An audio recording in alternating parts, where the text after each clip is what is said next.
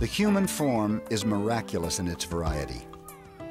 But does different add up to race? Think of it this way. What if we say that a race is a group of people with a common ancestry who look alike and maybe have certain genetic traits in common? Sounds simple enough.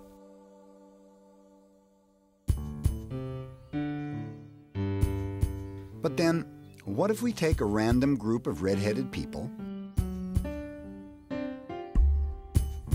and leave them on an island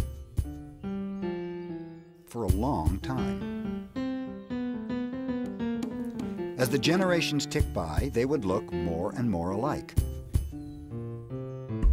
Soon, they would find themselves with certain hereditary diseases, traits, and gene combinations in common. All the things we generally think of as making up a race. But the fact is, the island of the Redheads is not a race. It's simply an isolated gene pool. And the truth is, any isolated population, red-headed or not, will start to look a lot alike, given enough time, simply because they are related. And that group will look different from other groups.